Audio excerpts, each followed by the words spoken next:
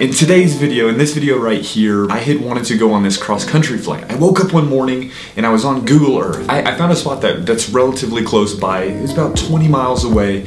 While looking on Google Earth, I thought that looks like an airport, but I didn't know about this airport. It was a private airport in the middle of nowhere. And I don't want to give away too many spoilers because I'm going to show it in this video that you're seeing right here. But as a thank you to you guys, I want to give away a snap mount. The guys over at Snap Mount like hooked it up. And I have a lot of fun with it. I wanted to touch really quickly on the idea of cross-country flying with paramotors. Every once in a while, it's like one of those things you just want to do, especially if the destination is exceptional, like this place you're about to see. However, the idea of taking a paramotor to do any sort of destination flying, logically, it doesn't make sense to me, but it doesn't mean that you wouldn't enjoy it. Just for me personally, I find it a very, very slow way to get to a place where you're going. On a paramotor, you're not going very fast. You're doing maybe 30, 40 miles per hour, and a car is doing 70 miles per hour. The thing about flying cross-country on a paramotor is that we are always flying within a certain time window. At least those of us who adhere to this, respect for the weather. I accept risk in other ways, like I fly low, which granted, there is an increase in risk. However, the risk is very calculated. I cannot control the weather, and neither can you. Risk mitigators, we mitigate risk by not flying as late into the morning as you would with a hang glider airplane, a traditional airplane, or a helicopter. I mean, you're not really feeling threatened by thermals in these other forms of aircraft. However, with a paramotor, thermals, like thermic activity, if you were to fly without the motor in traditional free flight paragliding, those thermals are like your best friend. And so flying later into the day may be in a paraglider, a free flight pilot's best interest. However, when it comes to flying a paramotor, we can reduce the risk by just waking up earlier or not flying as late into the day. That's why if I was to fly this location again, I'd wake up early, drive there so that I can leave before the sun comes up and then get the smoothest air. Without further ado, let's jump right into this video because ultimately it was a lot of fun.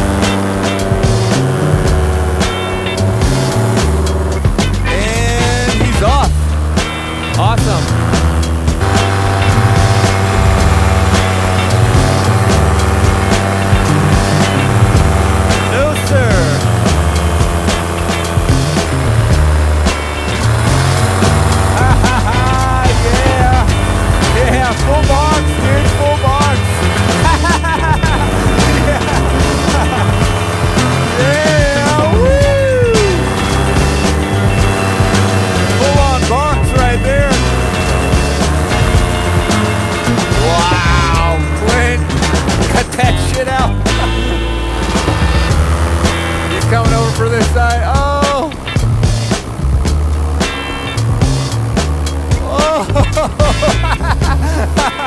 What a big old bonk. Welcome, welcome, ladies and gentlemen. This is the cross-country flight that I have been really looking forward to. We are headed north towards Las Cruces. There is a farm about 20 miles away where there's this magical runway that apparently very few people know about. But it is in the most gorgeous setting. I think it's one of the biggest pecan farms in the world, and they have over 180,000 trees producing 10 million pounds of pecans every year. We're flying there. The runway is at the top of this lava flow. Can you believe that? I'm so excited. We've got Clint in the lead, flying the APCO F1. I'm here in the middle, followed closely behind by our friend Michael. Michael and I are flying the same paraglider. We have the Dudek Universal, though mine is quite a bit smaller, so therefore I should be a little bit faster on it than him, as I am more heavily loaded on it. Here we are, we're arriving on site of the Rio Grande, the river that is not a river right now, there's no water in it. So we're just using it as a as a reference. Today we've got nothing but beautiful landscape. Holy smoke, springtime in El Paso, Anthony, New Mexico area. We are transitioning from Texas to New Mexico right now. Maybe we can circle back and go see Michael real quick.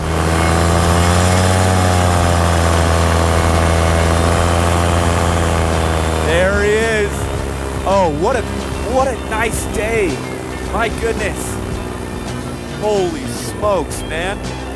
I think we're going to need to let the trims out, get a little bit more speed now to catch up to Michael, because he is faster than me. He must be trimmed out quite a bit more than I am. All right, ready? There it is. I've got the trim set to about 13, 14 right now. And so what that means is I'm only going to be using my weight shift. In spite of it being really smooth right now, when you let this reflex glider out, you're not supposed to mess with the brakes too much. It's going to increase my speed, but the trailing edge of the glider becomes more susceptible. You don't want to throw off that reflex profile, from my understanding. Wow, woo! Yeah, Michael's getting it. I tell you what, that is a beautiful shot right there. Wow, Clint's way up there. He's clearly not going to wait for us. He's on a competition glider. That's a non-rated glider, I believe. If it's not, correct me in the comments, if it's not non-rated, it's an END. So here's how this works. The current rating scale makes it very challenging to accurately rate paramotor gliders, or gliders that are intended for paramotors. So the glider that Clint's on doesn't actually have a rating like this one does. Does that mean it's not safe? No, it just means that the testing methods aren't really accurate for flying paragliders with an engine, under power. Where are we? This is a cool spot too. Looks like a little racetrack. We're gonna go ahead and dip it on down even lower. Wow, this is cool. Wowzer, rouser, wowzers. All right, I'm actually pretty fast. That's exciting. Check this out, man. Woo! Beautiful. Conditions are so calm down here today. I guess I dressed appropriately. Haha. Wow, check it out. Are these geese? Are we flying with the geese right now? How cool. Holy smokes. Check this out. Oh, look at this lava. It just stopped. It was like oozing out of that volcano. It's a shelf. It's a volcanic shelf with a runway on top of it. What the hell? That is so cool. Holy crap. Check this out. Let's ride the shelf. Oh my goodness. Look at this. Oh my gosh. Oh my goodness. How exciting. Yeah.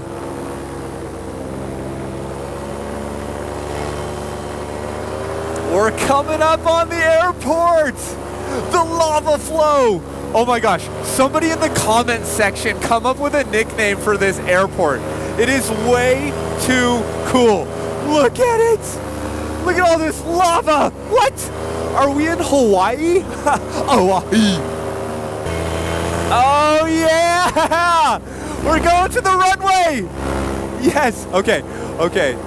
Lava rock everywhere. Oh, we're going down the runway. Oh, this is so cool. Here we go. Oh, lava flow tower. This is paramotor. Whatever you want me to be. Oh, we're doing it. We're doing it. Yeah. Yo, Clint. You. Whoa. Yeah, buddy. Now, I'm going to show you the coolest part of this whole thing. Oh, we are on this shelf. It is a little bit wonky, wonky, wonky. Woo! Damn, we're moving, huh? Yo! Yeah! Whoa, the Oregon Mountain backdrop with a sea of trees. Runways, perpendicular runways. Holy cow. Holy smokes, dude. Oh, yes. Okay. I'm going to show you the coolest part of this whole thing right here. Check this out. I'm going to dip it on down low. This is so exciting for me. You have no idea. Check this out. Here we go. Here we go. Here we go. Here we go. All right, perpendicular runway right here. Here we go. Perpendicular runway. We're turning down the other runway. Oh, goodness gracious. Look at this. This is the coolest place ever. I'm flying down the middle of this like remote runway. Holy smokes. Oh no. Oh no. We're reaching the end of the runway. We don't have enough speed. Oh no. Oh no. What are we going to do? Ah, crap. No runway. I don't have the speed. No. Here we go. Oh my gosh. Yeah. Yes. Oh, look at this runway. Yo. Dude, it's just at the top of this lava. Holy cow. Oh my gosh. Yes, look at it. We're all going to cross. Yo. Yo.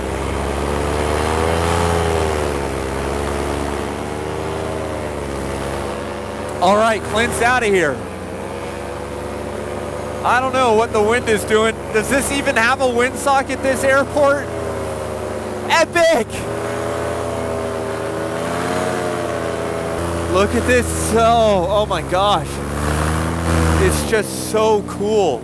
Look at those crop dusting planes. Another infinite runway. Is that what we're going to call it? The infinite airport?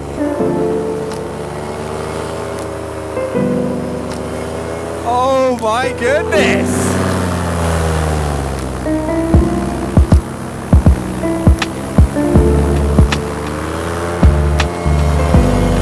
Check this out. This is so beautiful.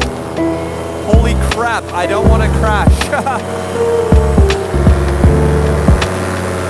Wow.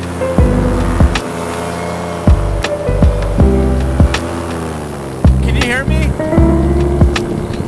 Okay, yeah, I'm on my way home. I should be home in like 30 minutes or so. I'll let you go. I'll see you in a little bit. Holy smokes, everybody. Thousands of feet up over the far west side of El Paso. That was quite an experience going all the way out there to that airport on top of a lava flow. Really, really interesting. Hopefully these cameras picked up a cool perspective for you. If you did like it, hit that like button. It helps me out big time.